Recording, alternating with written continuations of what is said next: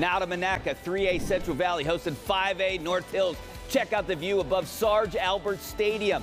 The Indians leading 10-0 at the half. Here come the Warriors. Stephen Rutherford, 15 yards to Cole Hiltz, which sets up this.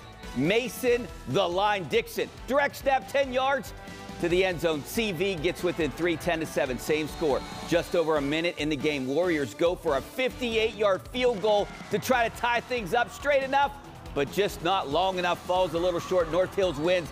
Finishes the regular season 8-2. Ellwood City looking to stay undefeated here tonight. Beaver Falls looking for its first win of the season. Gorgeous night for a game high above Heller Stadium in Ellwood City. First drive of the game. Wolverines rolling. Chris Smiley gets it to Daylon Curry, who does the rest 11 yards into the end zone. 6-0 Ellwood. Next EC drive.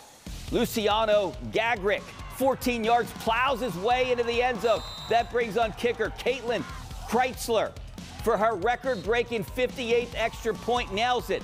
Ellwood City with their first undefeated season in 80 years, winning 52-0 over Beaver Falls.